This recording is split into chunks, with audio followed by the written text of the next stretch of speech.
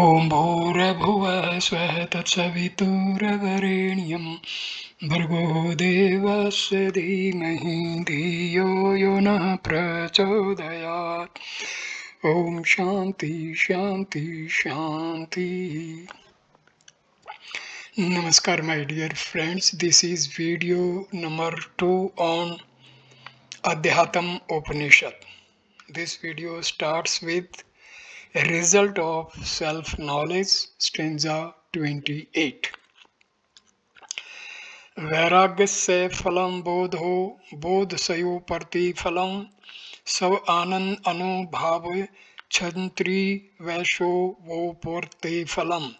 The result of detachment is knowledge. That of knowledge is withdrawal from sense pleasures, which leads to the experience of bliss of the self, and from this follows peace.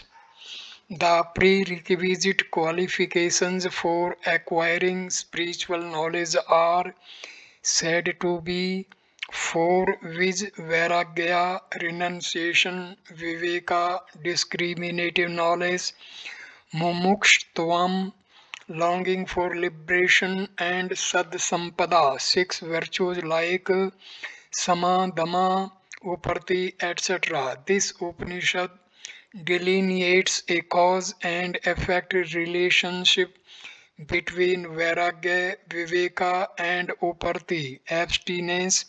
If the withdrawal of the mind from sense objects is lacking, then it must be concluded that the mind has not yet acquired firm knowledge and the vairagya is still incomplete. Though uparti, abstinence, is said to be a prerequisite qualification, here it is said to be the result of knowledge which is of a superior state than in the preliminary state. Without discriminative knowledge, it is impossible to attain abstinence even through yoga. In this sloka, it is made quite clear that the real characteristics of spiritual knowledge is complete withdrawal from the sense pleasures and cessation of all activities aimed to acquire them. One who indulges in sense pleasures and still claims to possess spiritual knowledge is a hypocrite and fallen from spiritual grace. The Lord in the Gita also says, on seeing the Supreme, his taste too ceases. Then the desire for sense objects does not exist even as a tendency, and one attains complete vairagya. Stanza number 29. Yadutro uttar bhave purav purvam tu nisfalam nivirtihi parma tripti anando anupama savatah. If the succeeding stages are absent, it means that the preceding stages have been infructuous. The natural outcome, if they are followed in the right order, is withdrawal from the objective world, absolute satisfaction, and incomparable bliss. Method of spiritual knowledge. The teacher now imparts the mantra of Tattvam Asi to the disciple and exhorts him to visualize Nididhyasanam, the self, after listening, Sarvanam, and continuous pondering, Mananam, over the meaning of this mantra. This is the method of imparting knowledge to a disciple. If practiced by a qualified disciple, as per the instructions of the teacher, it leads to samadhi. Direct knowledge is attained in samadhi. Stanza number 30. मायोपाधिर ध्वनि सर्वजत्वादि लक्षणे पर उक्षय शब्द है सत्यादम कस्ते पदाभिभिद्ध है.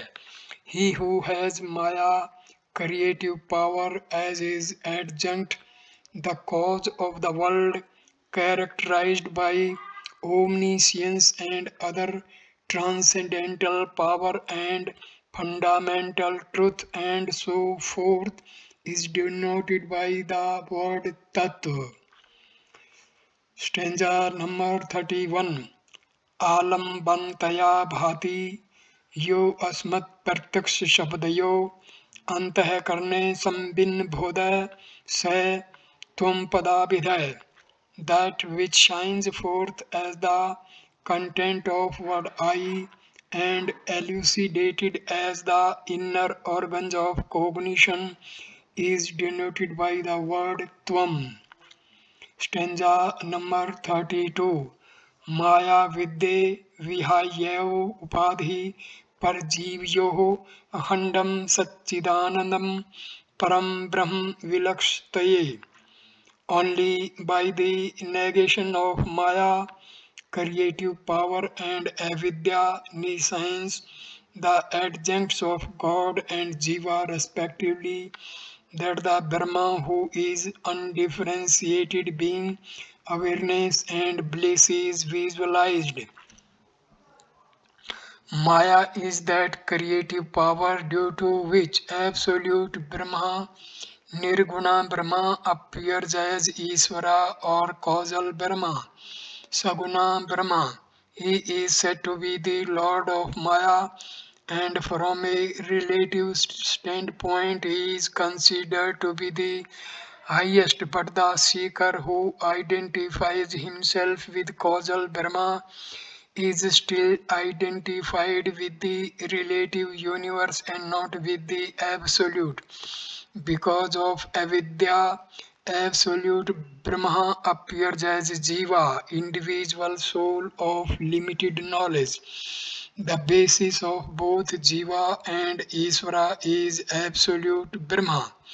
One should reject both Maya and Avidya to arrive at the absolute, immutable, and imperishable Brahma.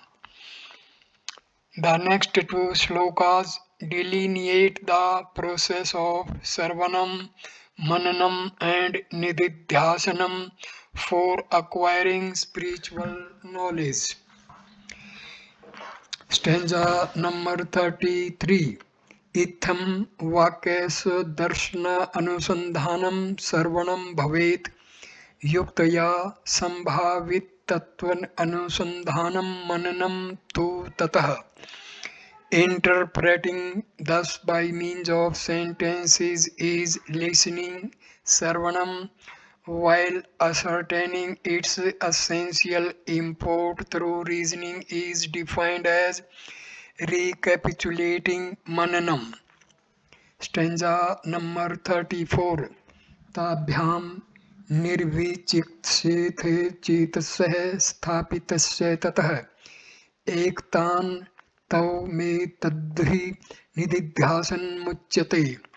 Fixing the mind with one pointed attention on the essential meaning after resolving all the doubts through listening and recapitulating is said to be meditation, nididhyasanam. Stanza number 35. Dhyatri dhyane pritajya karmadve agocharam nivadip vanchitam samadhir bhidhiyate. This is stanza number 35. When the mind, having given up the duality of meditation, meditator and meditation, gradually gets absorbed in the object of meditation, unwavering like a flame in windless port. It is said to be in Samadhi. Virtyastu tadanim gyata atam gochraha samnadonmiyante vyuthitasya samuthita. In that state of Samadhi, modifications of the mind are dissolved in the self itself and are not recognized. They appear as a thing of the past, non-existent after arising from the state of Samadhi. Stanza number 37.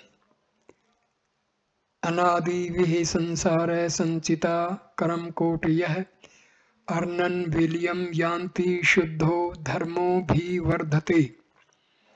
Pure virtues begin to flourish when crores of actions accumulated over this endless worldly life are annulled by means of Samadhi. Stanza number 38. धर्म मेघ मिमं प्राहो समाधि योग वित्तमः वर्स्तेशः यथा धर्मा मृधारः सहस्रशः. The best of knowers of yoga call this samadhi as the cloud of virtues, a particular consciousness possessing virtues, since it pours the flood waters of virtue in 1,000 streams. Stanza 39. Amna vasanjale nishesham parvilapite samulo anmulite punne papakhe karam sanchaye. Stanza 40. Vake pratibadham satya prake prokshave bhashate karamal kave dho proksham parsuyate. When the entire network of all desires and tendencies is eradicated without any residue by means of this samadhi, and all accumulated virtuous and sinful deeds are completely uprooted, then the import of the text, which at first appears twisted and indirect, now becomes clear without obstruction, and direct like the amalka fruit in one's hand. Steadfast wisdom and liberation in life. Having demonstrated that samadhi is the means of self-knowledge, now commences the exposition on Jivan Mukti, which ensues from this knowledge. Stanza 41. Vasana anudayo bhoge vairagyasya tada vidhi aham bhavo daya bhavo bodhasya parmavadhi lean वर्ते अनुपक्ति maryada parteshu sa. When there is an absence of desire, even amidst sense objects, then is the culmination of detachment. The extreme perfection of knowledge is the non-occurrence of any egoistic idea, and the peak of abstinence withdrawal is reached when mental modifications that have been subdued, they arise no more.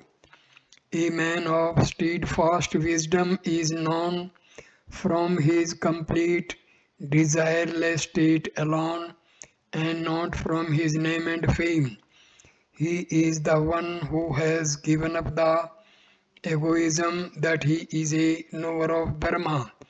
A person who has egoism of being a knower of Brahma is not a knower of Brahma in reality.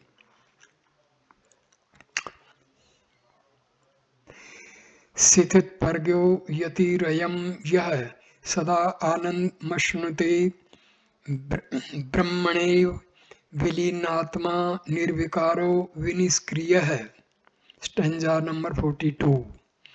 This ascetic who enjoys eternal bliss with his soul wholly merged in Brahma, being immutable and free from worldly activity, is a man of steadfast wisdom. Stanza number 43.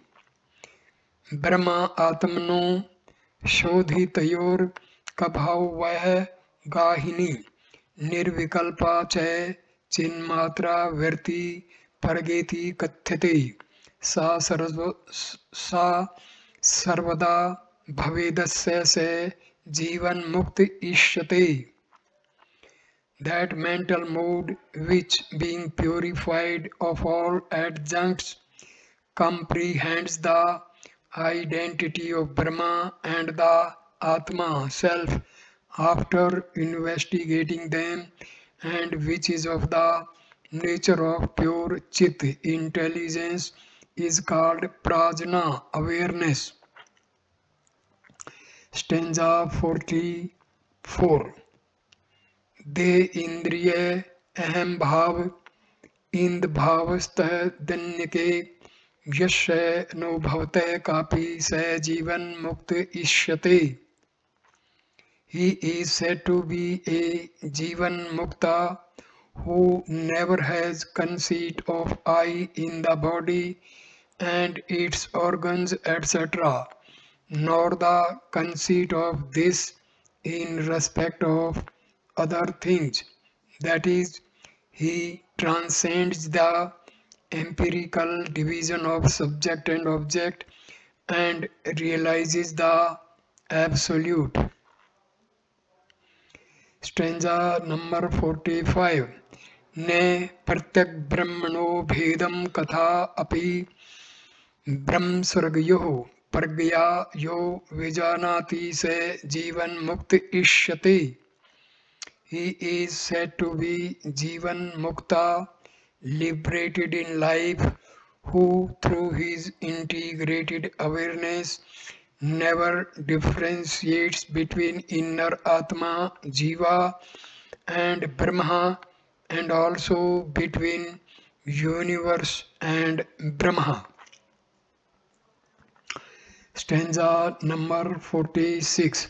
Sadhubhi puje mane asmin pide mane api durjanaihi sambhavo bhavedasya se jivan mukta isyate.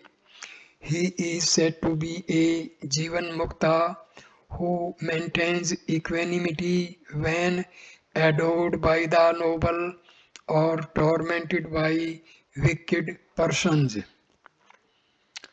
Stanza number 47.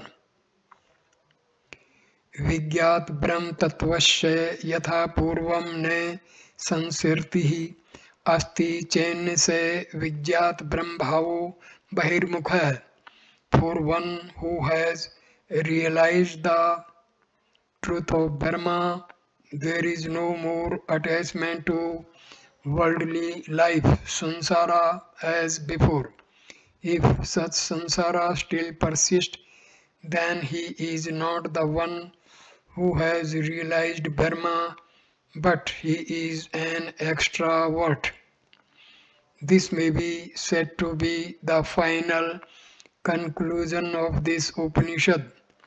A person who has known his self has no more ego or sense of I in this body. Sense is withdrawn and the mind dissolved in Brahma. He has no urge to be involved in worldly life. He experiences infinite bliss and finds supreme satisfaction. Due to that knowledge, He feels that what has to be done has been done, what has to be attained has been attained, and there is nothing left to do or to attain. Due to the predominance of knowledge, he withdraws from what is unreal. If he is still allured by the unreal, then he has not known himself. This is the only difference between the one who has known the self and the one who is ignorant of the self.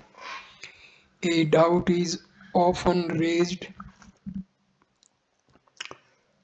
that if one who has realized the truth of Brahma and has withdrawn from the unreal world, then how does he continue to live in the body? Does this Jivan Mukti liberation in life not liquidate the prarabdha karma? This is being set forth now.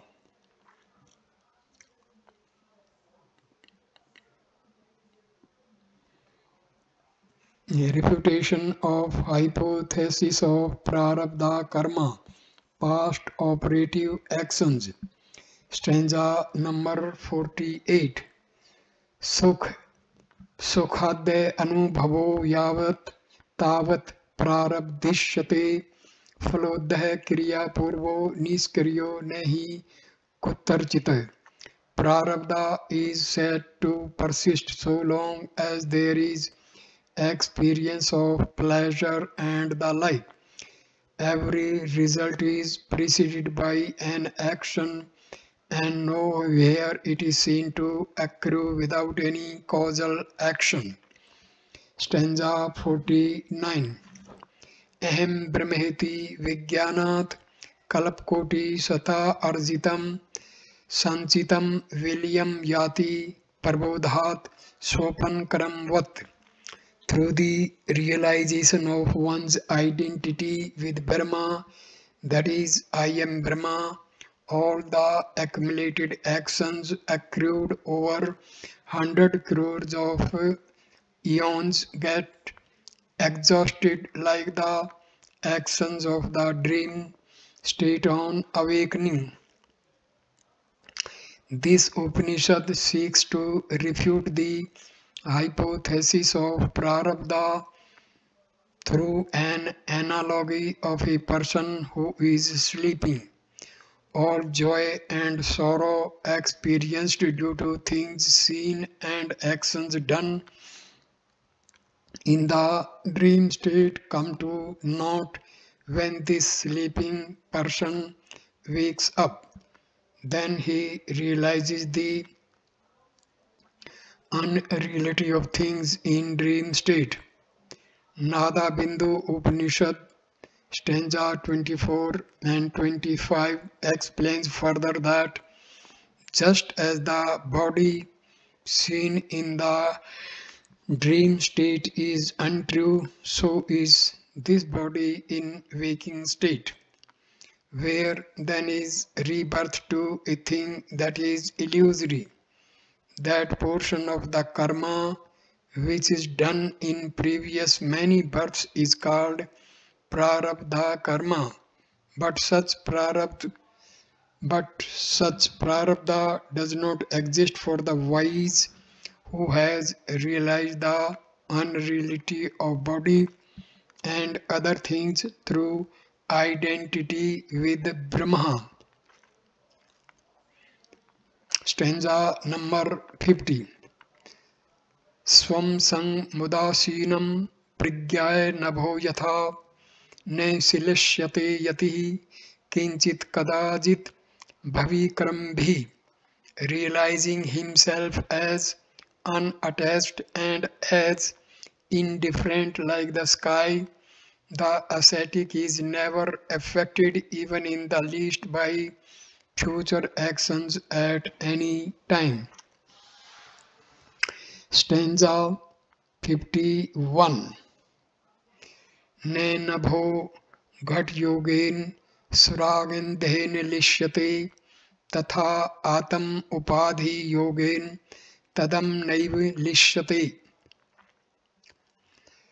Just because of its connection with the jar, the sky is not tainted by the odor of the liquor in it. So too the Atma is not affected by the qualities of limiting adjuncts with which it is connected. Stanza 52. Jnanodayat purarabdham karam jnanane nashyati adatva sofalam lakshyam uddishya srishtvanvat. The action karma which has commenced before the dawn of knowledge, I am Brahma, is not destroyed by that knowledge. Like an arrow shot to hit a target, stops not before hitting it. Vyaghar, stanza number 53. Vyaghar buddhaya vinirmukto bāṇeh paschāto gomatav ne tishtati bhinnitev lakshyam vegen nirbharam. The arrow which is shot under the impression that the target is a tiger does not stop upon realization that its target is a cow, but surely pierces the target with full force. The above two slokas mention the traditional belief about prarabdha karma, which holds the view that prarabdha karmas are not destroyed even after the dawn of self-knowledge. Prarabdha karmas get exhausted only after undergoing the consequences of actions. This view is being refuted now. Stanza number 54. Ajro ammaro samiti ye atmanam prapadyate tad atmana tishtato se kute prarabdha kalpana. This is stanza number 54. One who knows one's self as I am undecaying, I am immortal, and abides in that self, now can he imagine prarabdha past operative actions? Stanza number 55. Prarabdham siddhati tada yada de atamna sithiti de atam bhavo niveshtah prarabdham tajyeta matah. Prarabdha is valid so long as there is identification of the Atma with the body, but the proposition of the body being Atma is admissible in case of a self-realized soul. Therefore, prarabdha has to be rejected in his case. Stanza number 56. Prarabdha kalpana paise dehasya bhranti reshi adhastasya kutah satvam asatavasya kuto janihi ajatasya kuto nashah prarabdham satah kutah. The hypothesis of prarabdha is also indeed an illusion due to this body. How can anything which is superimposed, body is a superimposition on Atma, be said to exist really, and how can that which is unreal, prarabdha, is attributed to the superimposed body have a birth? Prarabdha is accepted because of birth of the body. How can that which is unborn soul has no birth due to Prarabdha? Soul has no birth due to Prarabdha. Be destroyed. It is absurd to think of destroying Prarabdha pertaining to the soul. Whence then is Prarabdha? Stanza number 57. ज्ञानेन ज्ञानकार्यस्य समूलस्य लयो यदि तिष्ठत्यं कथं देह इति शङ्कावतो जडान्. Stanza number 58. समाधातुं बाह्ये दृष्ट्या प्रारब्धं वदति श्रुतिः न तु दे आदि सत्यत्वबोधनाय विपश्चिताम्.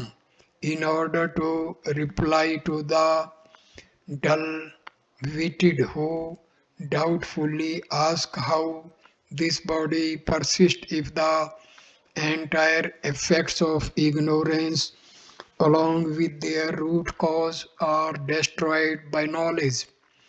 The Shruti speaks of Prarabdha from an empirical point of view and not for teaching to the wise about reality of the body, etc. We find conflicting views on the hypothesis of Prarabdha karma in various scriptures. This Upanishad sets forth the final and conclusive view on the hypothesis of Prarabdha karma.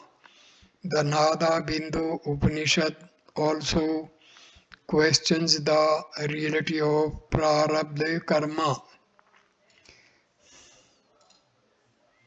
When he knows the eternal substratum of everything and whole universe therefore is rendered void, when there is Prarabdha to him, the body being a part of the world, therefore Prarabdha is accepted only to enlighten the ignorant. Nature of Brahma. The next four slokas describe the nature of Brahma and deny any duality in it.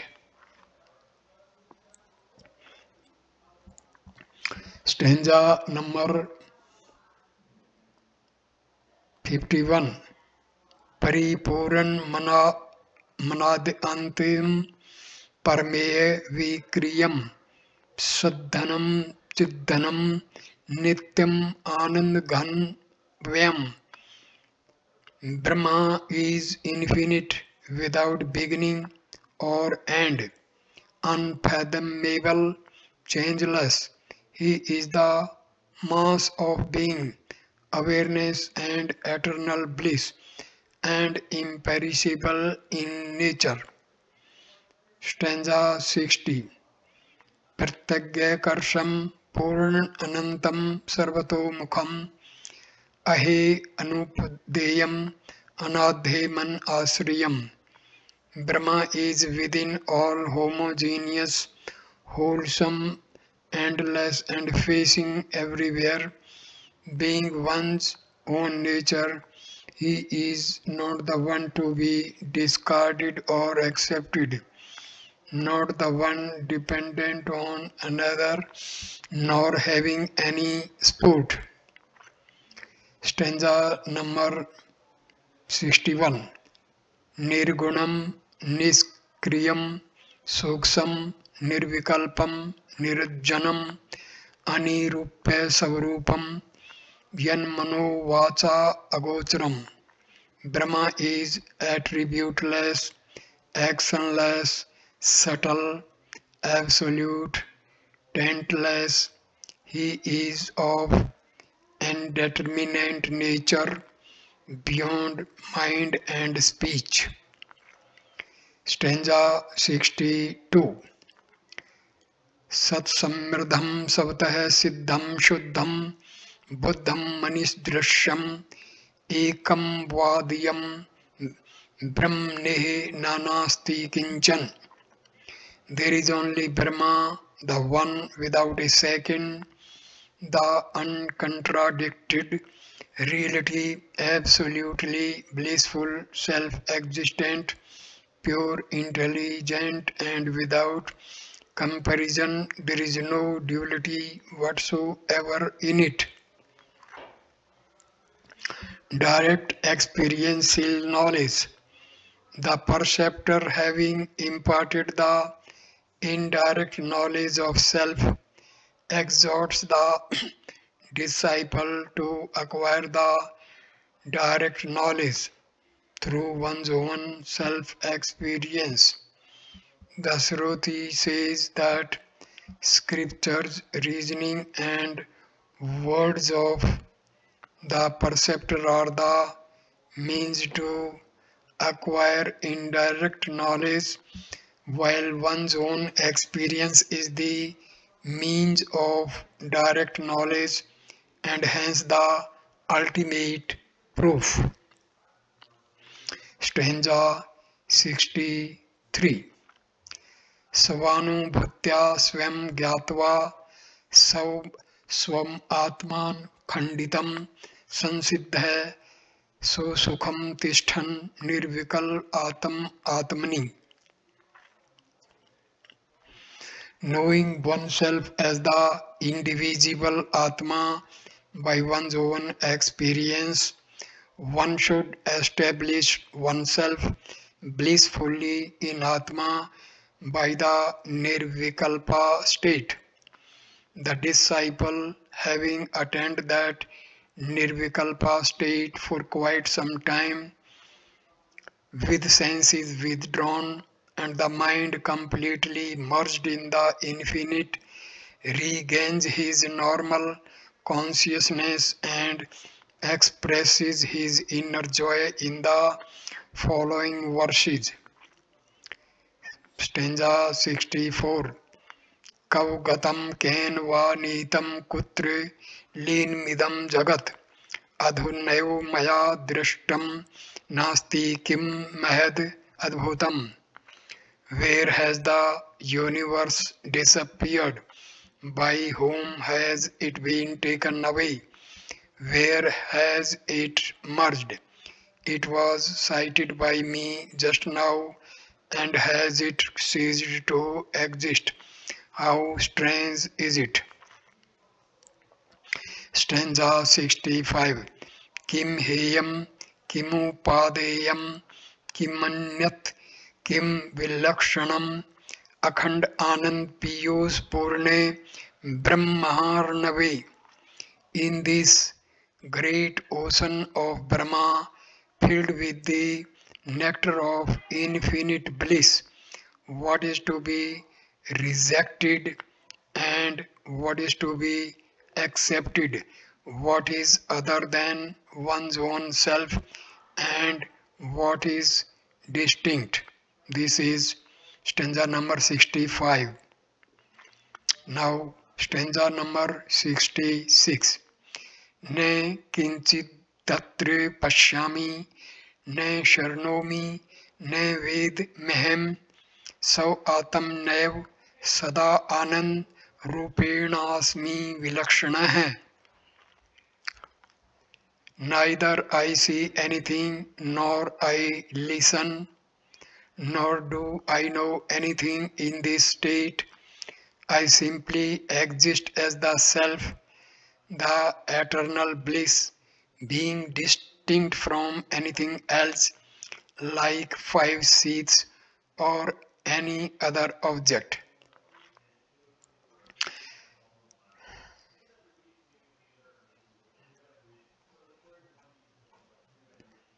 Stanza number 67. Asango haman ango ham, alingo ham bhandangurah, prashanto ananto aham, pripurnisrat antatah. I am unattached, separate from the world. I am disembodied. I am devoid of the subtle body. I am undecaying, I am serene, I am infinite, I am absolute, undifferentiated, and I am eternal. Stanza number 68. Akarta ham bhokta ham vikaro ham kriyah शुद्ध बोध स्वरूपो अहम केवलो अहम सदा शिवः. I am not the doer, I am not the enjoyer, I am changeless and actionless, I am the essence of pure knowledge, I am alone, substratum of everything, known as aloofness, ever auspicious. Line of traditional teachers of this knowledge. Stanza 69. Etam vidyam pantartamaya daddo apantartamo brahmane daddo brahma ghora angirase daddo ghora angira rekaya dadvo rekaya rekvo ramaya daddo ram sarvebhyo bhutebhyo ददादि तन्नी वर्णा अनुशासनम वेदा अनुशासनम वेदा अनुशासन्ति उपनिषदः. This knowledge was imparted to apantaratmas. He imparted to Brahma, who passed it on to Ghorangiras. Ghorangiras imparted to Rakva, and Rakva passed it on to Rama. Rama imparted it to all beings. This is the injunction for Nirvana. This is the command of the Vedas. This is the esoteric doctrine. Om Tat Sat.